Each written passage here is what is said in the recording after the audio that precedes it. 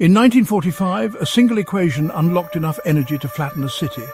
Here's the declassified math behind nuclear bombs and why they're so terrifyingly efficient. Einstein proved mass is energy. Convert just 1 gram of matter to energy and you get 21 kilotons of TNT. That's more than Hiroshima, 15 kilotons. Let's see that in numbers. E equals mc squared. 0.001 kilograms times the speed of light squared, that's 90 trillion joules. Enough to power New York City for 2 minutes. Picture something the size of a sugar cube. Now imagine it releasing the energy of a mushroom cloud. But it's not just about the math. Nuclear bombs need fissile material, like uranium-235. But here's the catch. Not every atom explodes. You need critical mass. For uranium-235, that's about 52 kilograms, roughly the size of a grapefruit. Why so much?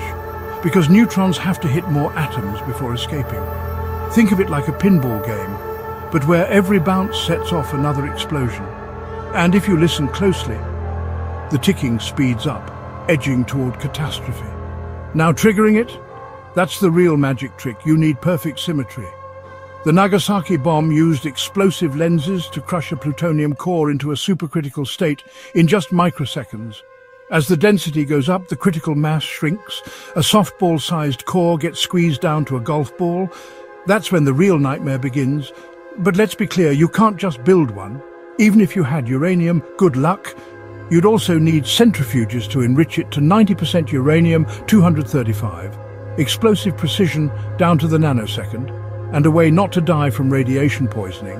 Most DIY attempts fizzle out before they even start. This math changed history, but should it exist? Comment necessary or too dangerous. Subscribe, and keep in mind that math isn't magic, it's everywhere.